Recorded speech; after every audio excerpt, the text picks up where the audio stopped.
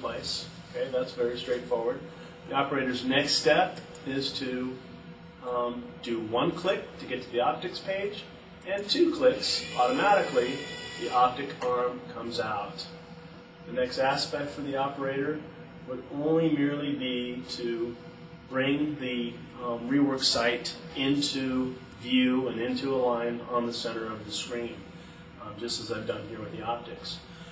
But while I'm at this page, I want to also show you the power of the optics. And I'm going to move the assembly over to a much smaller item and use the optics here, namely the digital zoom, to zoom in on a very small feature. Okay? While I'm zooming, the Denon RD-500 series has autofocus, and that's another nice aspect of this digital camera. So, as you can see, we can take very, very small objects, such as this micro BGA, and totally zoom in on it to help us do an alignment activity, is what an operator would do. And by the way, the capability of this machine is such that I can work on parts as small as 1 millimeter by 0.8 millimeters, all the way up to 60 millimeters. So it has a lot of flexibility in the package that it can handle. So I'll now just move back to our standard package and site to further show you what an operator does. Okay, so we've now gotten the site basically in alignment to where to the site that we're going to rework. And the next piece for the operator to see is to put the part, and we're going to show a simple demonstration of the placement, to put the part in a pickup tray. Okay, this pickup tray, actually, the tray comes with the machine. In this case, it's just showing an example with a screen. Many of our customers do like to screen print directly onto the part. So we just put the part onto the tray. Again, we're in the optics page, and there's not very many selections here for the operator to get confused by. Very straightforward, and we just select component pick. So the machine will automatically go and pick up that part. We remove the tray. We adjust our light.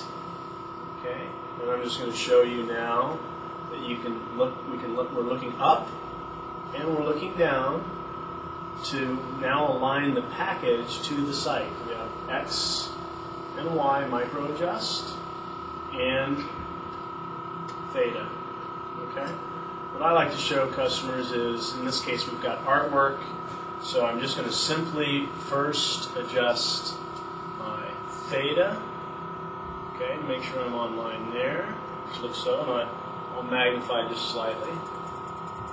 Okay, fill up the screen. And adjust my theta here.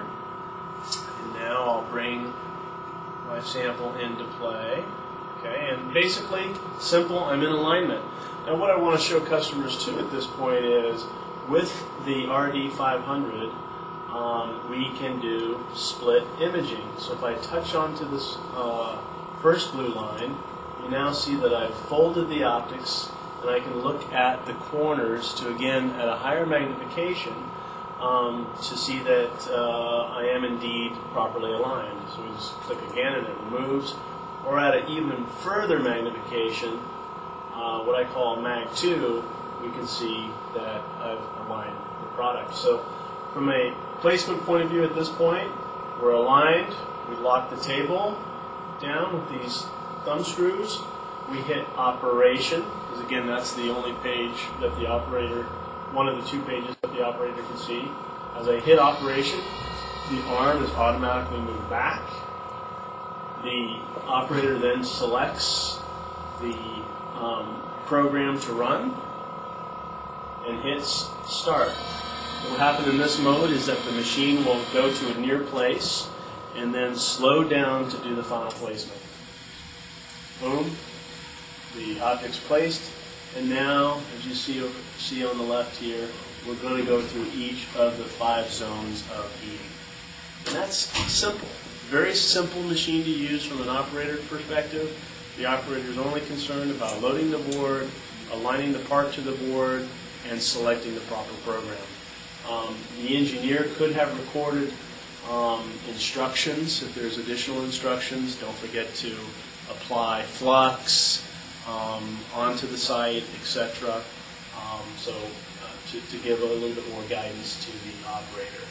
And at this point, we'll stop this to complete the demonstration for